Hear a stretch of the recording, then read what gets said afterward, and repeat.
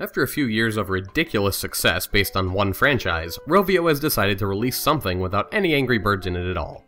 That something is Amazing Alex, a Rube-Goldberg style physics puzzler the likes of which we've seen many times before. While it's still a very good game with nice polished visuals and charm, it's not great and has some uneven design. It's definitely worth playing if you're into these kinds of games though. Each level gives you various random goals to accomplish by making absurdly overly complex contraptions. Generally, you're trying to get certain items off the screen or into a basket, things like that.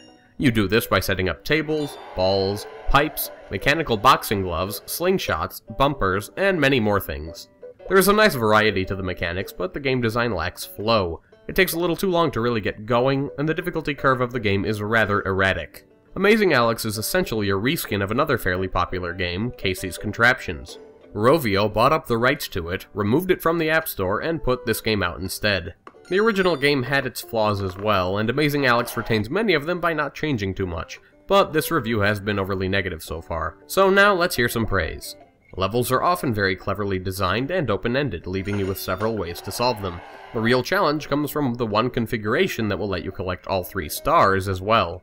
Some of these puzzles are serious stumpers, and while sometimes I feel there isn't enough direction, it only makes things that much more satisfying when you succeed. On top of all that, Rovio's top-notch art and music are excellent as always, and you can expect them to release tons of new levels in future updates. It's not a great game, but it's definitely worth playing. Amazing Alex is available for $1 at the time of this review.